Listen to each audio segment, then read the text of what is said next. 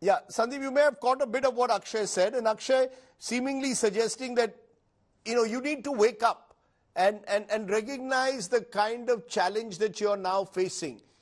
Do you believe that there is that recognition, there is an understanding within policy makers as to the extent of challenges that face us if we don't respond to climate change effectively with policy interventions? Is that there? Is there realization there that we are already in a climate emergency?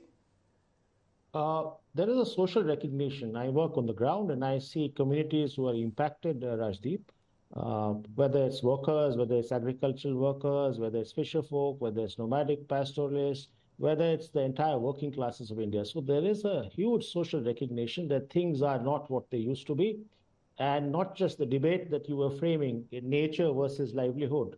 The tipping point has become lives versus livelihoods. So it's almost the question of lives versus livelihoods. So there's a social recognition, but sadly, policy system, policy making, establishment lags behind it, and lags behind it substantially. So I think that goes to the debate on democratic policy making and inclusive and participatory policy making.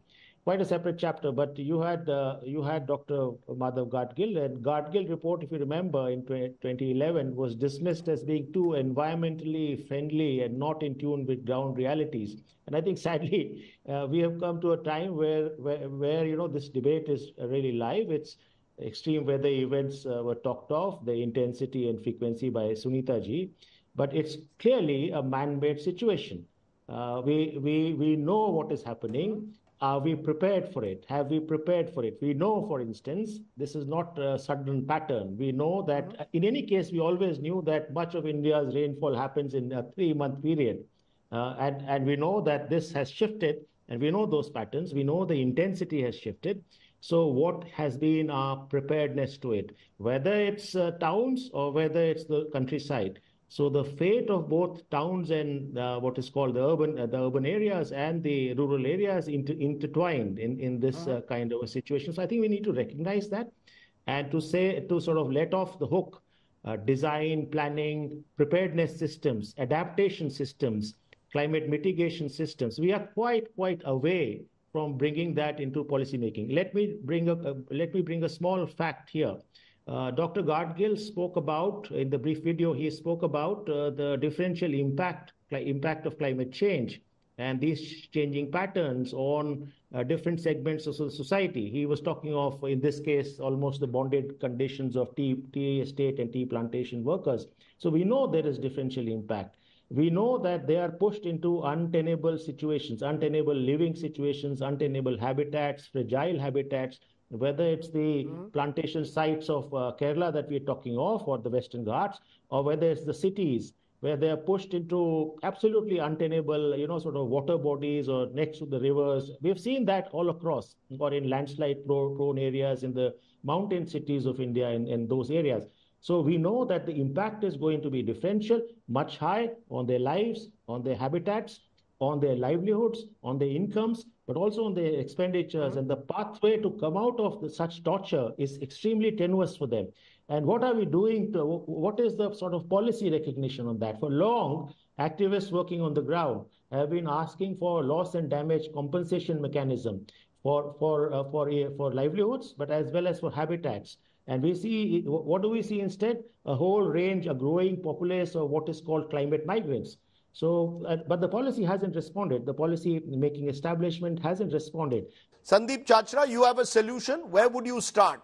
If you were asked, give me a solution to this climate change emergency, where would you start, Mr. Chachra? I would start with framing the entire climate emergency, climate debate, or what we have, this discussion, in a justice framework. So it is in reality, as Sunita ji was also referring to, the question of climate justice, of differential responsibilities and differential sort of suffering. So I think it's very important, and in order to also create social pressure, it's very important to frame the debate in a historically and contemporary correct manner, a class debate, a debate of what is called climate justice. So I think first thing first, I think the role of the state and therefore the role of public investment, whether it's in building urban commons, rural commons, policy on commons, is fundamental the role of the welfare state in public investments in cities, in the countryside, to build onto adaptation so that people can adapt, and to build into solutions, the resilient solutions, or the what is called the climate resilient solutions, whether it's to do with agriculture, whether it's to do with how our cities today are, essentially grey infrastructures and hellholes in many, many ways, as you can see. So the role of public investment, and therefore of the state oversight and the state responsibility, and therefore of the ownership of the state responsibility in compensating people who are suffering on account of no fault of theirs. And these are popular classes of India, and the numbers are huge. So compensating, protecting, ensuring future livelihoods, ensuring their habitats or relocated habitats that Rajdeep, you referred to, in some cases from very ecologically fragile areas. And then thirdly, and quickly, the check and regulation on private reality developers in cities, or random private development with totally commercial interests, totally ramping over people, the planet itself. So I think that needs to be regulated. The strong arm of the state needs to focus there. And I think that's been a weak spot across. You see it in cities, you see it in, you're talking of Western Ghats, Dr. Gadgil was speaking to it, Sunita ji was speaking to it, exactly that. Tourism, highways, unchecked kind of roads for promoting tourists at the cost of people who live there, the tribals who live there. So I think these are some of the pathways we need to build together. And I want to conclude on this particular point by saying that this unleashes a public pressure. Therefore, the need to have a public discourse, and this debates like this, but many more. But I think a public pressure and a building of public discourse, which is fomenting on the ground, is fundamental to resolve issues in a democratic, accountable manner in the framework of rights and justice. So that's how I would like to sort of approach the solutions. Yeah.